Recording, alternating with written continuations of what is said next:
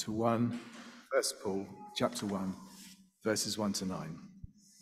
Paul, called to be an apostle of Christ Jesus by the will of God, and our brother Sosthenes, to the church of God that is in Corinth, to those who are sanctified in Christ Jesus, called to be saints, together with all those who in every place call on the name of our Lord Jesus Christ, both their Lord and ours. Grace to you and peace from God our Father and the Lord Jesus Christ. I give thanks to my God always for you, because of the grace of God that has been given you in Christ Jesus. For in every way you have been enriched in him, in speech and knowledge of every kind, just as the testimony of Christ has been strengthened among you, so that you are not lacking in any spiritual gift, as you wait for the revealing of our Lord Jesus Christ. He will also strengthen you to the end, so that you may be blameless on the day of our Lord Jesus Christ. God is faithful. By him you were called into the fellowship of his Son, Jesus Christ our Lord. This is the word of God. Thanks be to God. Hear the gospel of our Lord Jesus Christ according to John. Glory to you, O Lord. The gospel is taken from John 1, beginning at verse 29. John the Baptist saw Jesus coming towards him and declared, "Here is the Lamb of God who takes away the sin of the world. This is he of whom I said, 'After me comes a man who ranks ahead of me, because he was before me.' I myself did not know him, but I came baptizing with water for this reason, that he might be revealed to Israel." And John testified, "I saw the Spirit descending from heaven like a dove, and it remained on him. I myself did not know him, but the one who sent me to baptize with water said to me, 'He on whom you see the Spirit descend and remain is the one who baptizes with the Holy Spirit.' And I myself have seen and have testified that this is the Son of God." The next day, John again was standing with two of his disciples. And as he watched Jesus walk by, he exclaimed, "Look, here is the Lamb of God." The two disciples heard him say this, and they followed Jesus. When Jesus turned and saw them following, he said to them, "What are you looking for?" They said to him, "Rabbi," which translated means teacher, "where are you staying?" He said to them, "Come and see." They came and saw where he was staying, and they remained with him that day. It was about 4 o'clock in the afternoon. One of the two who heard John speak and followed him was Andrew, Simon Peter's brother. He first found his brother Simon and said to him, "We have found the Messiah," which is translated anointed. He brought Simon to Jesus, who looked at him and said, "You are Simon, son of John. You are to be called Cephas," which is translated Peter. This is the gospel of the Lord. Praise to you, O Christ. Please be seated.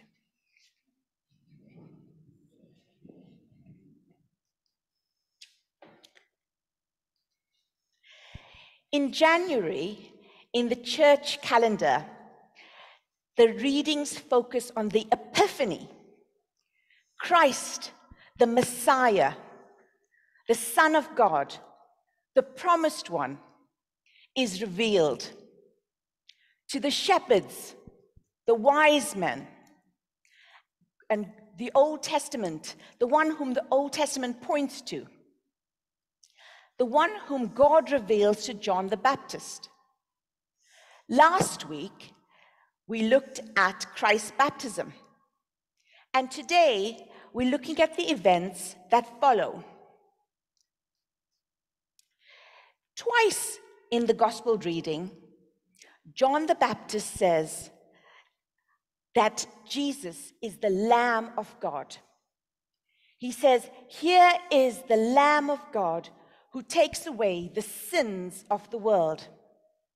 And every week, we proclaim that same message. We say, "Here is the Lamb of God who takes away the sins of the world," when we come and share in the Lord's Supper.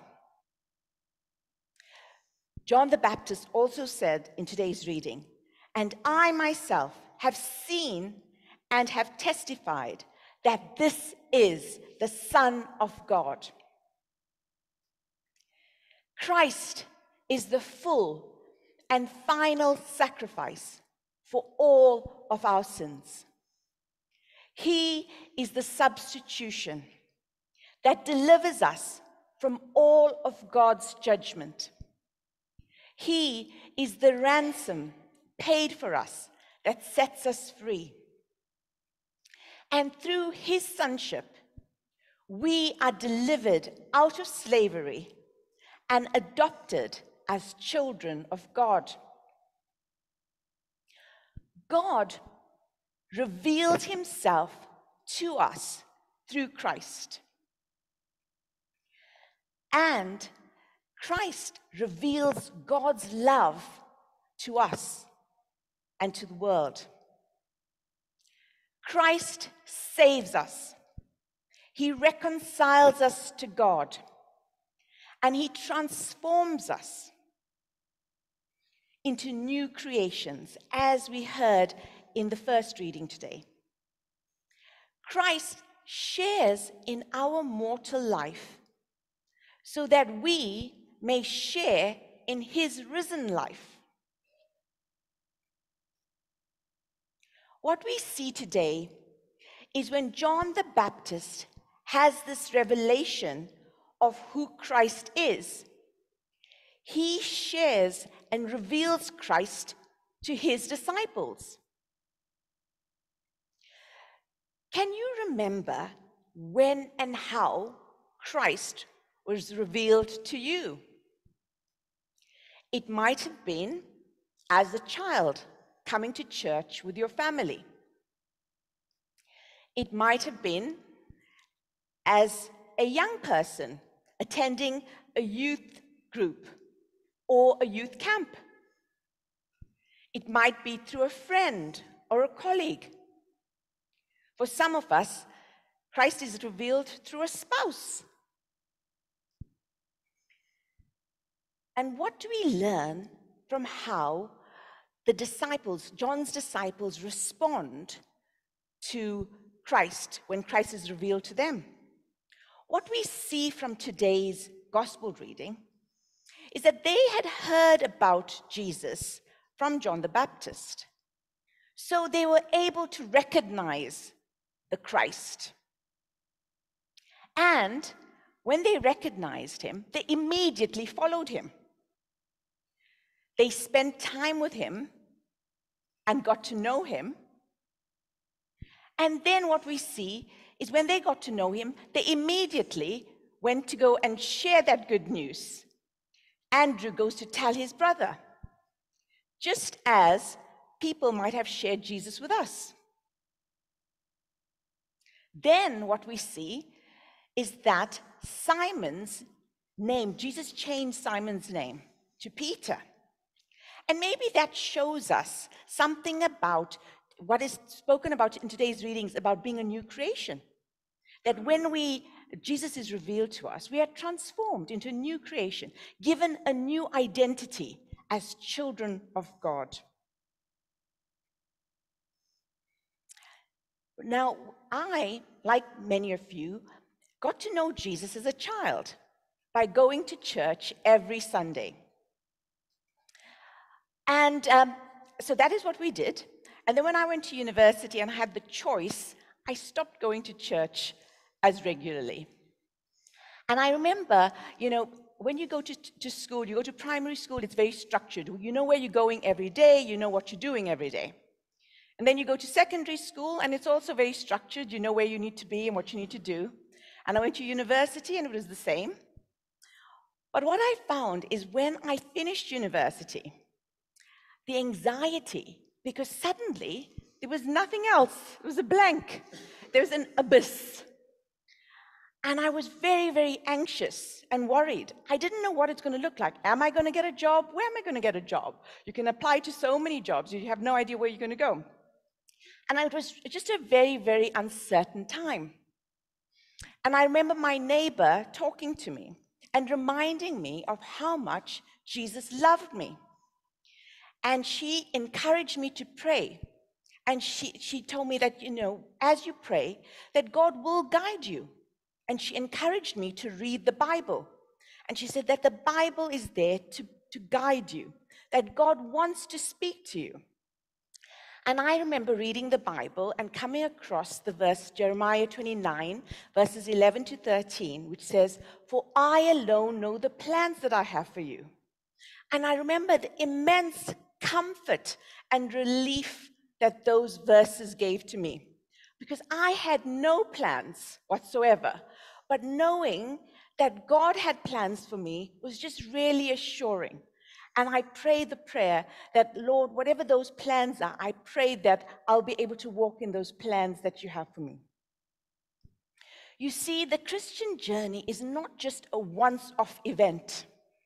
It's an everyday walk with God.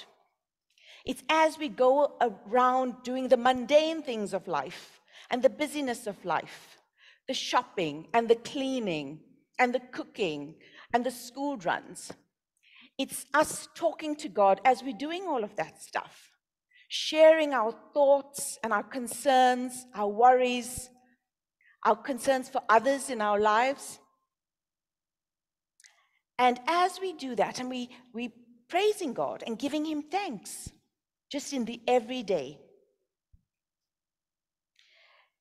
It's about knowing God for ourselves through his word, through our personal prayer, through coming to church and listening to the word, through activities like Bible studies and ways that we can know more. Jesus is revealed through prayer, through the Bible, through the breaking of bread, which we're going to do together, through other people, through praise, and by his Spirit.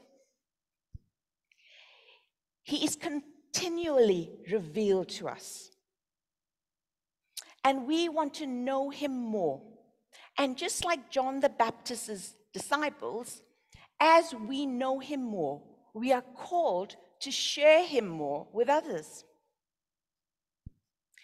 Now, John's gospel is an evangelistic gospel. But often for us, we feel like, I'm not an evangelist. Like, I could not do that. I do not feel equipped. But we bear witness to Jesus through our lives, through how we live our lives, through our words, and through our actions. We can share the difference that Christ has made in our lives. And we can invite others. Just as we heard this morning through Open Book, the invitations that the school has given you and the difference that has made. Invitation is really important. We hear many stories of people coming to Christ just through invitation alone, being invited to a church camp, or even being invited to Messy Church, or through the youth group, through Footprints on a Monday, to our wild garden, to a coffee and a chat on a Saturday. Invitation. And what we see in today's gospel reading is Christ's invitation. Christ says to John the Baptist's disciples, come and see. And that invitation that Christ offers to us, we extend that same invitation to others. And there are many opportunities for us to invite people to come to St. Peter's. We can invite people to come and see the Angel Project. For there might be special services like Remembrance Service or the Nativity, when many, many people were invited who don't ordinarily come to church. So, invitation.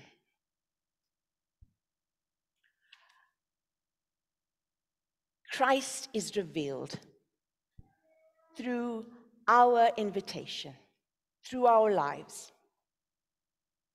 And what we've seen today is that God reveals himself to us through Christ. We thought about how Christ revealed himself to us, and hopefully from today we'll start considering how, in our different ways, we can extend the invitation and reveal Christ to others. We've looked at John the Baptist's disciples, and it gives us some examples of how we can live this Christian journey every day, and how we can extend that invitation to Christ by his Spirit. Let us take a moment to pray. Heavenly Father, we thank you for revealing yourself to us through your Son and by your Spirit. We ask that you would come now by your Spirit. As you filled us at our baptism, come and fill us again. Equip us with the words to say, with the courage to extend an invitation to the people in our lives and to share this good news, this gift that we have enjoyed with others. We ask this all in the name of your Son, our Lord and Savior, Jesus Christ. Amen.